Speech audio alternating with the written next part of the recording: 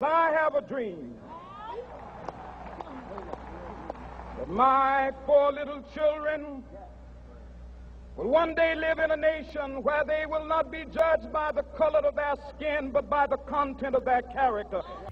I am especially proud to stand here as one of the four children to whom my father referred to as he resounded the American dream.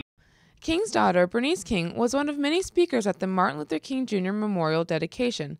The dedication took place last Sunday morning, right behind where the memorial stands. Other guests included Reverend Jesse Jackson, Tommy Hilfiger, Aretha Franklin, and even President Barack Obama. An earthquake and a hurricane may have delayed this day, but this is a day that would not be denied. For this day, we celebrate Dr. Martin Luther King Jr.'s return to the National Mall. President Clinton started the process of making the memorial during his term in the 90s. As you can see, it was well worth the wait. MLK himself stood at about 5'7", but the memorial towers at over 30 feet. Even though the memorial itself wasn't open the day of the dedication, thousands still came out.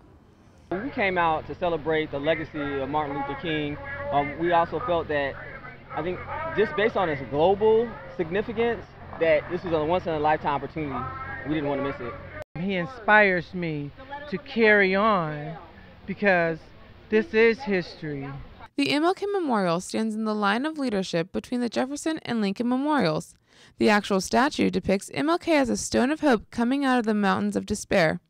The memorial includes memorable quotes by King that he used to rally people together. One guest at the dedication who embodies King's spirit was Reverend Al Sharpton. From the outhouse to the White House, we come this far by faith, leaning on the Lord, trusting in His holy word. He never failed us yet. As celebratory as the day was, it is clear the main takeaway was that King's work is not yet finished. Our work is not done. And so on this day, in which we celebrate a man and a movement that did so much for this country, let us draw strength from those earlier struggles. The dedication included inspiring music like what you're hearing now. The dedication wrapped up early afternoon and left people with something to remember.